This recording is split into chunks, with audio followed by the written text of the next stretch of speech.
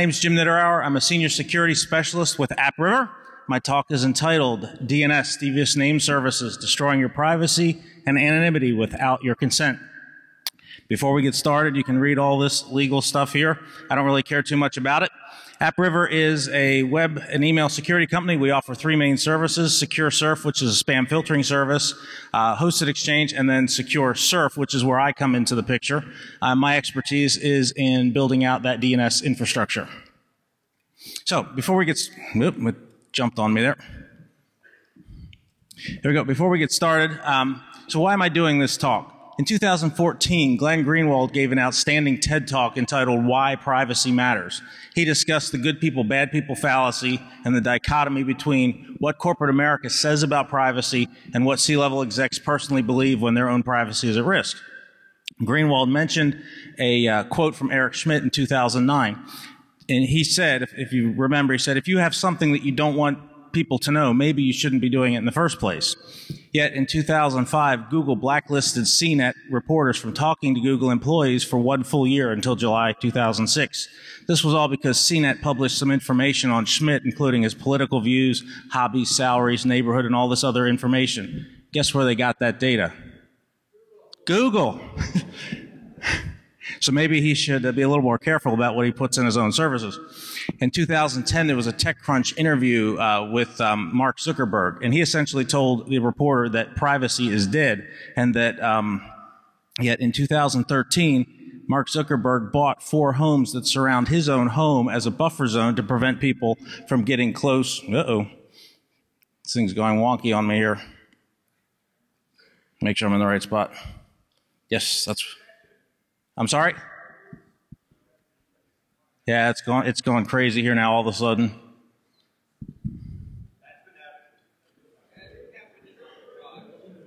Yeah. All right. So I'm going to unplug it and replug it back in, see what happens. You know what they say, what can go wrong will go wrong, right? It was working perfectly in the ready room and working perfectly earlier. So we will start this again.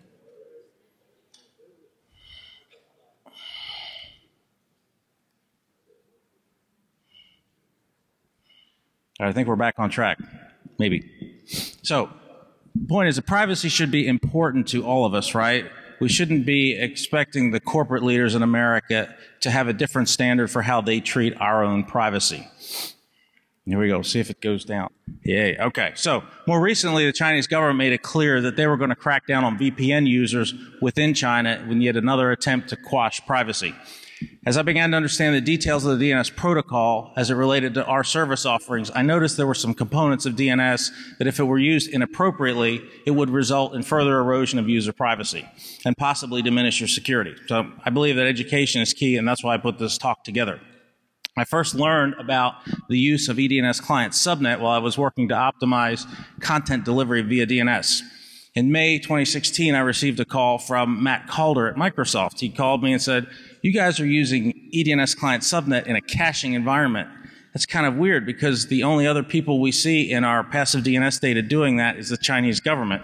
And we had a good discussion about why we were doing it and what the implications were. But it was interesting to me that the Chinese government was implementing this as a way to continue to spy on people. So, companies like Akamai, Google, Cisco, which owns OpenDNS now, and others are making use of DNS in unique ways. Sometimes the rush to offer these new services to improve the security and functionality that comes at the expense of our own personal privacy. With the repeal of the FCC regulations prohibiting the collection and resale of user browsing data, that was Senate Joint Resolution 34, in 2017 and 18, the internet and content providers now have the freedom to profit from the sale of your data. If you were here in track 3 yesterday afternoon, there was a great talk on how that supposedly anonymized data could be de-anonymized and returned to point to specific users. So it was kind of a scary talk, so you might want to look that one up. So here on the left you see, I don't know if you know who Suffering Bastard is. I don't know if Jack Daniel's in the room or if Suffering Bastard is here, but I kind of follow the adventures of him on Twitter, and I saw this picture. Jack gave me permission to use it, and I appreciate it. This picture reminds me of us as the user, Suffering Bastard. And somebody threw some breadcrumbs on the ground. Those breadcrumbs to me represent the data that we're putting out there. And the pigeons are the providers collecting that data, trying to distribute that information without us really wanting it distributed. And Suffering Bastard pretty well sums up the reason for this talk. Is this the life that we really want? Do we want everybody knowing every move that we have on the internet? I would say not. So, shout out to Jack Daniel. I don't know if anybody, nope, here we go again.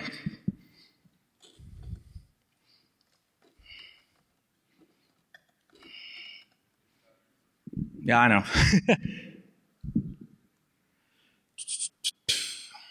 Sorry about this. That's just the way it goes sometimes. So,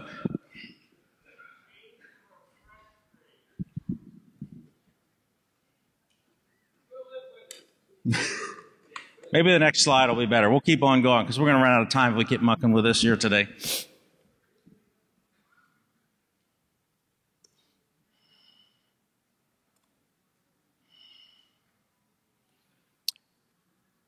All right. Well, that doesn't look good at all, does it? Well, I'm going to keep going on with the talk, and you'll have to deal with seeing the slides in retro disco mode here. So today what we're going to do is we're going to review DNS, give a quick history of DNS, review the introduction of eDNS 0 extensions and the option codes that go along with those. We're going to discuss the rationale for eDNS 0 use. We're going to examine eDNS client subnet as one of the options that's in use right now as an example of how those option codes are used.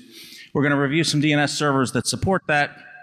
We're going to examine some tools and procedures for testing that. And we're going to discuss the privacy implications that eDNS 0 options could have in your environment and hopefully have some time for questions if we're not staying in disco mode too long. By the end of this talk, you should understand the basics about eDNS option resource records. You should understand the potential that they have to be a threat to your privacy. We should have some direction for testing how those are put in play in the DNS world, and you'll be able to understand how to better protect your online privacy. So, very quickly, we're going to do a quick review of some history of DNS here. So stick with me for a minute. DNS was originally devised to support the growth and communication of email via the ARPANET. Host names were developed as a way to make it easier for humans, us, to remember and recall addresses. Initially, the name-number relationships were kept in local files on servers, and these files were prone to errors as a result of it was difficult to share and maintain this information. Those original files were called the hostmaster files, so that's why typically when you're dealing with somebody that's registering a domain name, they have a hostmaster account. The system grew up, became obvious that a distributed system was necessary, and in 1983, Paul Macapitri and John Postel proposed the domain name system, and those RFCs that we now use for DNS are RFC 1034 and 1035. DNS was designed to be a distributed database that's hierarchical in nature. The master level is the .domain. All other domains are directly linked back to this .domain or the root domain. A fully qualified domain name must be expressed with the trailing dot. Domains consist of a namespace, which is a level and location in the tree, the resource records that define that namespace, and the resolvers that propagate and manage those records.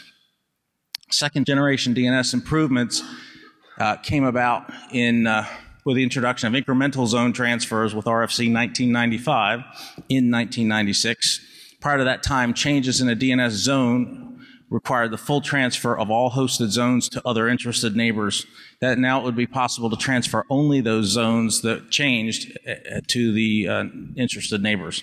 This is done by comparing serial numbers in the SOA record for the interested neighbors. The RFC 1996 also introduces the concept of master and slave records as well as a notify message. This improved the efficiency of DNS by reducing network traffic.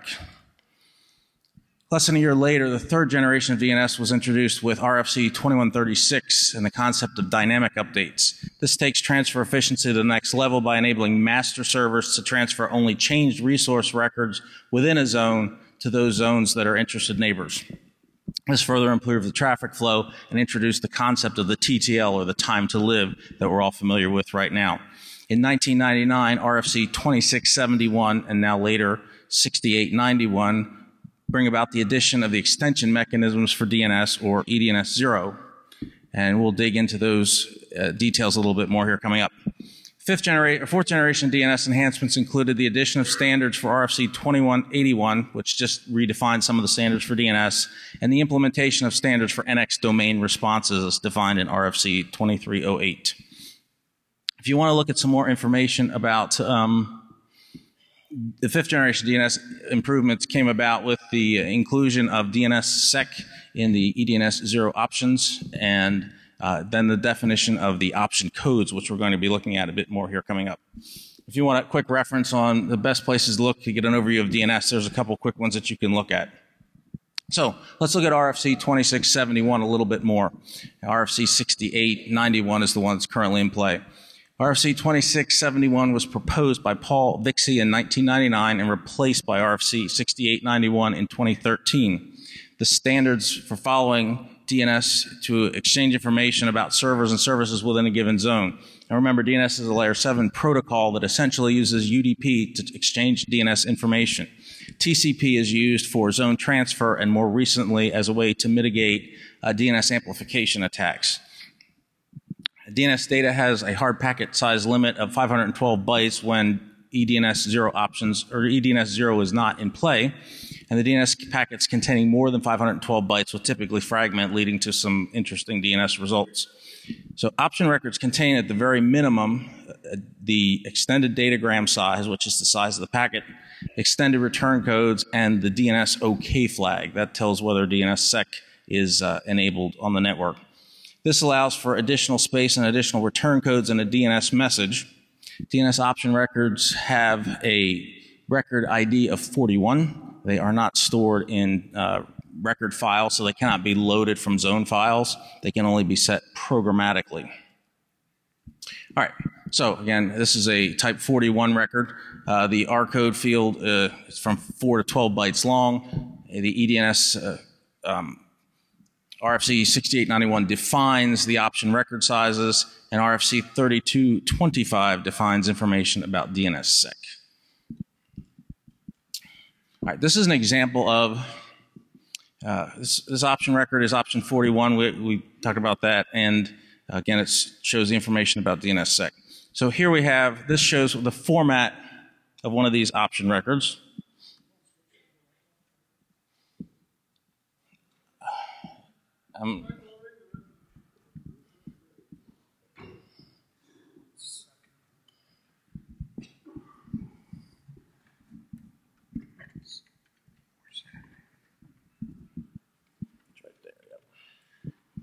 Let's get this out of your way. Sorry for the technical difficulties. We did test this earlier and everything worked fine, so maybe somebody's figured out a way to hack HDMI remotely.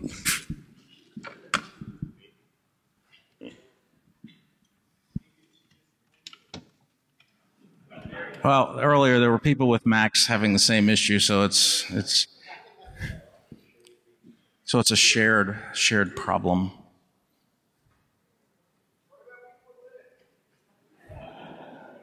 Do they know what PowerPoint is?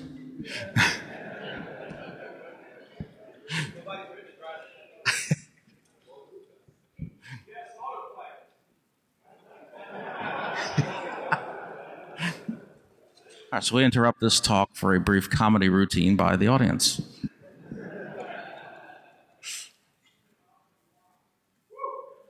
I won't be able to see. Will I be able to see my notes? I can just follow them on the other screen. That's fine. I can follow them on the other computer. All right. So now I gotta have one hand for the mic and one hand for each computer. So here we go. Now we gotta play catch up. Let's get us up to where we are here on the other screen. All right. That's where we are. Right.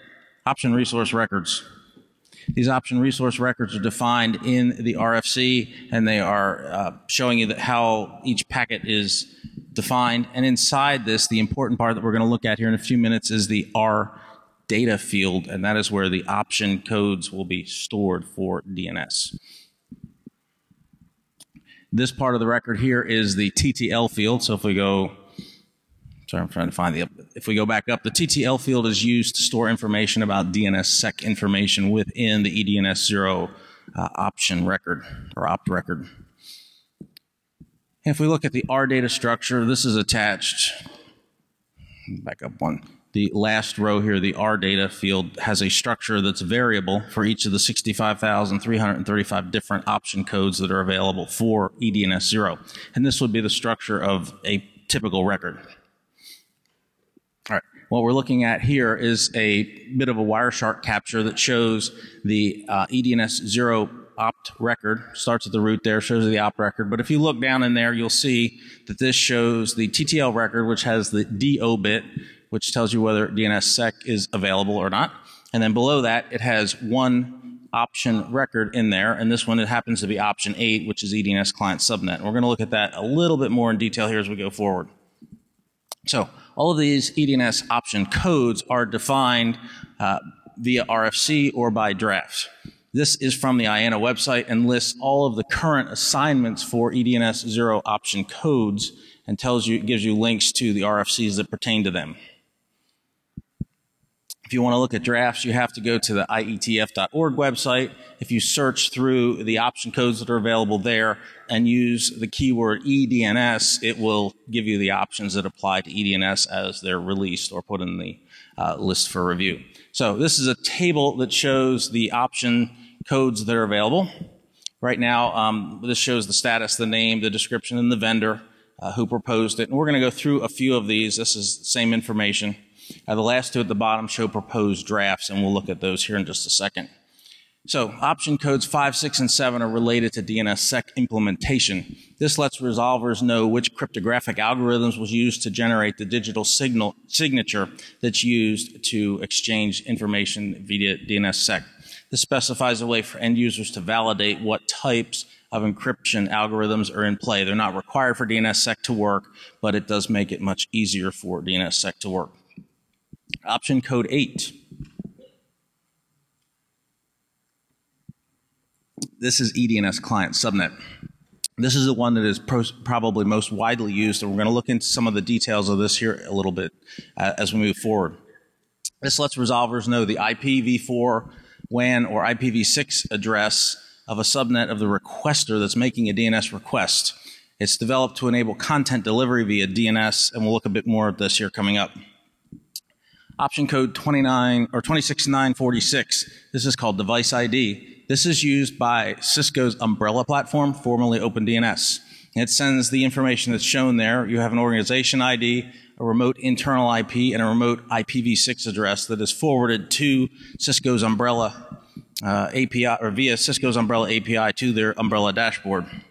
This is either forwarded from a client that has the Umbrella client installed on it, so it could be a laptop, it could be tablet, whatever, or it's from a router that may or may not have Umbrella enabled via API, DNS proxy and an API. This one here is the ISP draft location. This is another gift from the China Internet Network Information Center, so it's got to be legit, right? So they're proposing here, their basic gist of this is that eDNS client subnet provides IP information. Chinese government wants to know the country, the area, and the ISP that's sending that information as well in a DNS packet. So this isn't sketchy at all, right? This last one is the client ID. This is forwarded in DNS queries. This is proposed by Akamai. It's currently in draft. It's being fast-tracked for RFC. And what they want to do is send the MAC address and a hash of some other information from your device through DNS in an eDNS 0 option packet to their upstream DNS servers. The rationale behind this is it allows for when a device seems to be making calls to compromised domains, you can attribute that compromise to a specific device on the network. So let's look at eDNS client subnet in a little more detail so we can see how these kinds of things evolve. This was an initial draft in 2011. It was released and proposed by Google, VeriSign, and Neustar. The first revision of the draft came in 2013. And if you look here, you'll see, I'm going to go through these a little bit quickly. This is how quickly the changes were made to this draft once it became fast-tracked for implementation. So within a year, it was an RFC, and it's now RFC 7871. There was also 2 patents submitted for this RFC. They'll never pass, but somebody tried. Somebody in the European Union is trying to get a patent on it. That will make it impossible for anybody else to implement this without paying them royalties, and there's a U.S. patent number that's pending. And I don't suspect that either of these will ever be issued. So how does eDNS client subnet work? Normally, a client makes a DNS request to its upstream cache resolver. That resolver, if it has it in the cache, will answer and give you the DNS data back to the device. Now, if that resolver supports eDNS client subnet, it will append the eDNS option packet with the option 8 data and send that to every upstream server involved in the DNS request chain. Think about that for a minute. Right, normally a DNS server, one hop up knows your public IP address. With the eDNS client subnet in play, every server in the chain potentially has the ability to read your WAN IP address. The authoritative server then will do some calculations based on the data that's provided in this ECS packet and return an A record based on whether or not a geolocation is in play and send you to the correct site. So this is a content delivery network load balancing via geolocation and IP. If you look at a client subnet record, we looked at this part of this in a larger section through the eDNS 0 record, but this is an example of what you see if you see it in Wireshark. So the first line just tells you what option it is. The option length in this case is 8 bytes, gives you the option data. It shows you that it's using IPv4 as the IP address that's being passed up to the upstream provider. In this case, the source net mask is 32, so this is a misconfiguration by the RFC. It should be a /24 or greater. And the scope net mask tells the receiving server what range of geolocation to provide an answer for. And then you see, obviously, the IP address of the requesting client in the packet. These are the authoritative servers and caching recursive servers that currently support eDNS client subnet, or ECS. Google Akamai, NS1, OpenDNS, UltraDNS, PowerDNS, Bind 9.11 and greater, Amazon CloudFront, they all pass ECS data from any edge through the DNS chain. Recursive resolvers, Unbound supports it from 1.62 and above. It has to be currently compiled with an option to enable that. If you don't compile it without an option right now, if you just download it and install it through the normal package, it does not include support for this, but I suspect that will change here in the near future. So OpenDNS and Bind also supports, Bind 9.11 and greater also support eDNS client subnet. There was a move afoot called a faster internet. This was a consortium of people who got together and decided that we wanted to push eDNS client subnet or ECS through to RFC. They were very active. They've been kind of dormant lately, and none of these providers really provide you any information as to whether they do or do not support the protocol. So, problems with this, we need to be able to evaluate whether this is in use or in play on our network, right? So there's really no registry showing our name servers support ECS, right? So we don't know whether it's an ECS compliant resolver. You're relegated to reading the provider's tech material, and some of them will put it in their website and tell you that they do use it, and the site of faster internet is not current. Recursive resolvers are now that support this are now becoming more prevalent, and they're also same deal. There's no registry or listing to give you any insight into whether they're supported. So how can we check to see whether it's in use? Well, one of the best tools right now is dig. We can do a dig against anything after the @ sign would be the name server we want to hit. And if we use that domain, the edns-client-sub.net, that's a registered domain that's hosted by PowerDNS. Thank you to them for putting that out there. It will return a JSON packet that tells you whether the server that you queried against supports ECS in the query chain. The second way we can do it is we can use dig, and we can use the plus subnet option. Now this is built into the later versions of dig. Last time I checked, the version that's installed in Kali supports it. The version that you would download from Bind and install on Windows also supports it. So you would use this plus subnet option, and you can change that option, the IP address in that option, to any IP that you want, and you can see what kind of information is returned from the server based on the domain that you're looking up. So for example, you could run this against Google's cache server 8888 and use google.com, and you will see that IP addresses that are returned based on the client subnet change as you change that client subnet IP.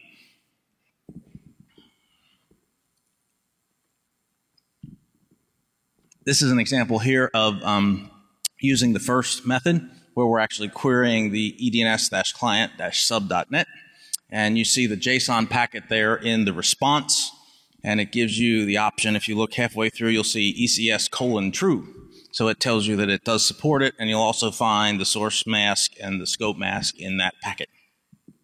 There's no information in the op-sudo section, so the upstream server that I queried in this case did not receive an ECS packet when it was queried.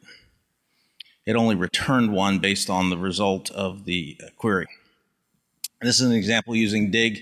We're using a dig against 8.8.8 for Google with that subnet option. It gives you those IPs. If we were to change the IPs that we use in the plus subnet option, we would get different IPs back for Google. And you can try this against other cloud type systems to see whether it works. Some other tools that we use for testing support would be to install PacketBeat. Okay, so PacketBeat can be installed on many, many different platforms, and one of the packet capture protocols built into PacketBeat is to capture all DNS traffic. So it's a parallel capture, and it can forward all of that traffic to some sort of log aggregation. In our case, we use Graylog, but you could usually use Splunk or any other log aggregator that would read the JSON packet that PacketBeat sends to it. Or you could put it directly into Elasticsearch and read it with Kibana. I'll show you an example here of how that works. So what you do then is you create a stream, for example, in Graylog, and you can tag the stream for a particular field. The field that's returned is that PacketBeat DNS option subnet field. And right now, PacketBeat only has the ability to support option 8, which is ECS. But in the future, I would imagine that other options would be able to be read from that stream. Here's an example of what you get. You get a graph. Basically, what we have is a small ISP set up for some internal customers that have public-facing IPs. They use these DNS resolvers, and you can see that their IP address is in the second column there under messages. So we would see, if we were 3 hops out, we would still see their WAN IP address in those DNS packets and be able to capture that. So this is not anything that's very difficult. Any ISP could do this at any point in their network and gather information about domain requests for any IP address. So other things that we could do to evaluate use is we could run captures on local interfaces, PCAP captures. In Wireshark, you would use a filter here.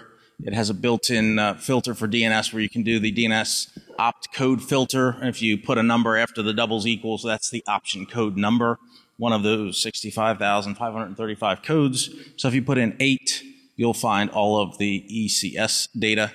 You can go through and try this with other option codes, and you might be interested to see what's in your DNS. Just a side note, how many of you have looked at Microsoft's Windows 10 lately? So they've added a multicast DNS cache resolver on port 5353 that's built into Windows 2016 and Windows 10. So if you're looking at DNS, you also have to take into account the fact that multicast DNS could be present on your network and could leak DNS information that you may not capture in your normal Wireshark data capture. So it's just something to keep in mind. This is a single line Wireshark capture of a query, a send and receive, and it shows you where the ECS data is highlighted down in the bottom.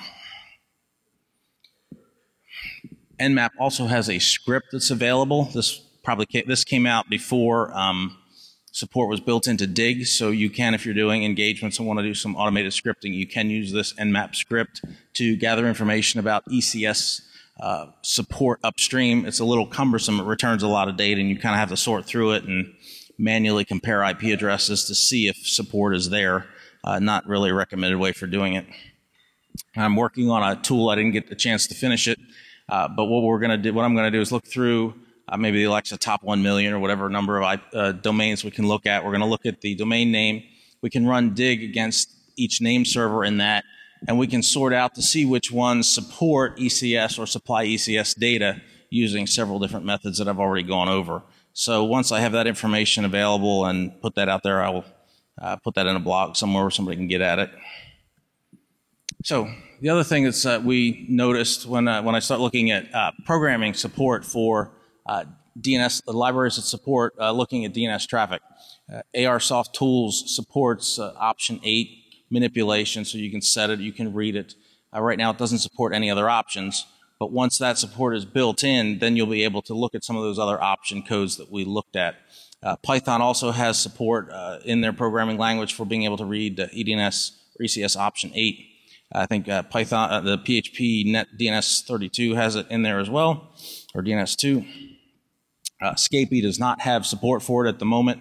Scapy is a open source packet generation tool. So being open source, if somebody were interested, they could add those options and parsing for those options into the code repository. So it's just a matter of time until that's out there. That's kind of interesting because once that's in, the ability for Scapy to generate packets with spoofed information could be created and sent to upstream resolvers. So what are the privacy and security implications of all of this? Well, this was in 2013 when we found out the NSA was reading all of our data. Dilbert kind of sums it up. So ECS leaks your IP information if it's in play to every DNS server in the DNS chain. If those servers are able to read that data, or if there's packet beat or some other logging mechanism installed on those servers, that data can be gathered. So interesting, right?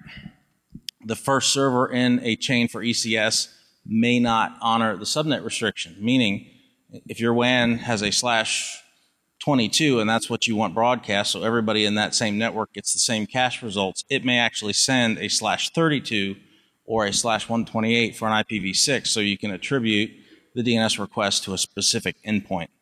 Now remember, there's no such concept as NAT with IPv6, right? So IPv6 is deployed all the way to the endpoint. So if you're sending out a /128 through one of these options, it's getting back to the actual device that has that IP address bound to it. Many of these options are proprietary with no insight into how the data is sent to them. The data that's sent is not always fully disclosed. And the other problem is that they all talk about in the RFCs that there should be privacy mechanisms in place and there should be ways to opt out. How many of you know how you could opt out of some of these options? Probably nobody, right? I don't. None of these providers have given us any of that insight. They also don't advertise whether they support it or not. It's up to us to test to see whether they do. And the implementers can track your data without your knowledge, as we saw in the talk yesterday about web browsing data. Now imagine DNS data, right? So every call out to the internet from every device, every application, not just web browsing, uses DNS to get you out to the internet and get results. So basically nothing you do on the internet in any way will be private. So it can also return data to the client. And this is kind of the scary part. People haven't figured this out yet, how to use it. But once they do, and once the programming libraries are in play, there's going to be new ways for botnet command and control traffic to be transmitted, right? Remember, there's 65,535 of these options. Anybody with a little programming creativity, once some of these programming libraries support the ability to add these options in DNS packets, can add data to those packets and send it across the wire. So how many of you monitor your DNS right now? I should see every hand in here up. Every hand, right? But how many of you that monitor your DNS monitor DNS for option data that goes out of your network? Right? We can look at DNS traffic and we can find exfiltration by subnets added to A records and text records, but how many actually look at these records to see what kind of things are going on your network? This is going to be a big deal once people understand how this works. The other problem is third-party recipients can buy information regarding your DNS habits, right? So if somebody tracks that 3 or 4 hops upstream, then that data is available for sale. The law gives these providers the ability to sell it. People can use that for various reasons, as we saw yesterday. They could use it for good. They could use it for malicious purposes. And unethical people could buy that information and use it as well. So the privacy as it relates to DNS without extra steps in place is pretty much dead. So one of the problems is, this is just a sub-example here. This is a correct configuration of Unbound, how it's set up to send ECS data upstream. So for IPv6, it'll send a /64. That's the smallest amount that should be applied to an interface, or for a client, a /24. But it's just as easy to configure it to send a /128 or /32. So now we get down to the specific device IP address. So these configurations are not very well controlled. They're not very well explained.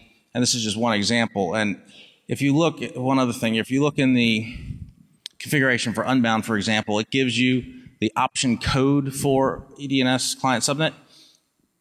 They built into this the ability to do other options. They just haven't released the ability to do it at this point. So kind of watch what's going on with that.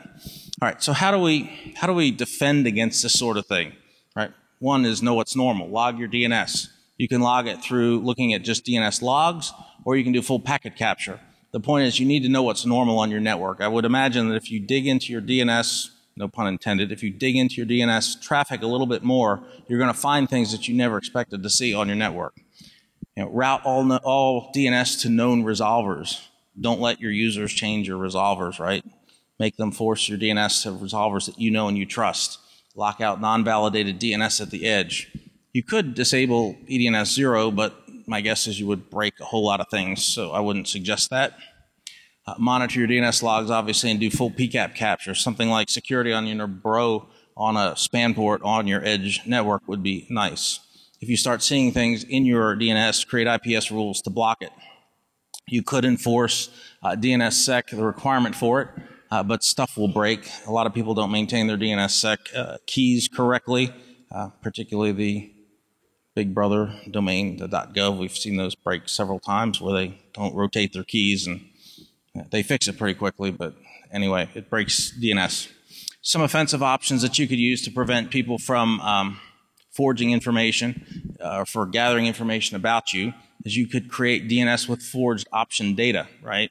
You can create packets that forge that information and basically blur what you're doing based on your IP.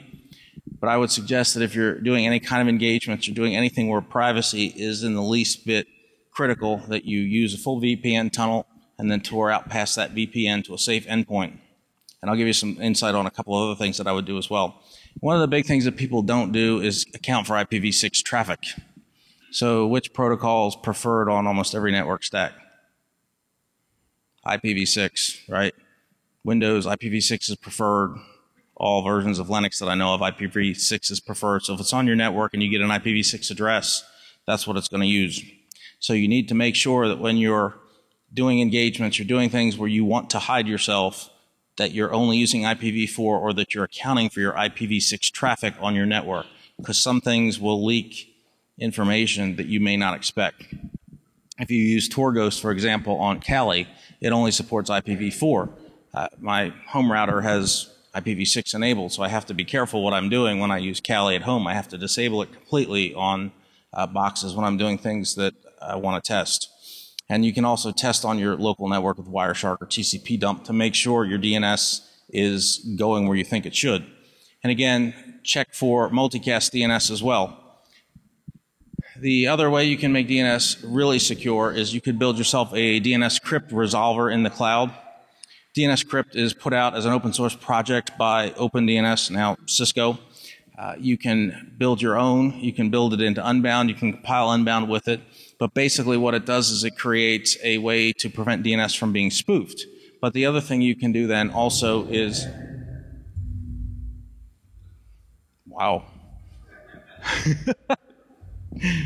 Must have gotten somebody upset. So the other thing you can do is set that resolver to not push any ECS information out over the network. So I don't know if I can talk loud enough with this. So we're almost done here anyway. So if you set your resolver using DNS crypt proxy on Kali, you just download and install that package and point your resolver to the 127.0.21 address, and it will route your DNS to a series of DNS crypt resolvers that are part of a public list. You can adjust that list and forward it only to your own DNS crypt resolver, and that way you know for sure that your DNS is secure, or is at least as secure as you can make it. So, summary. The option data usage has several useful purposes. It allows CDN by DNS. It enables DNSSEC.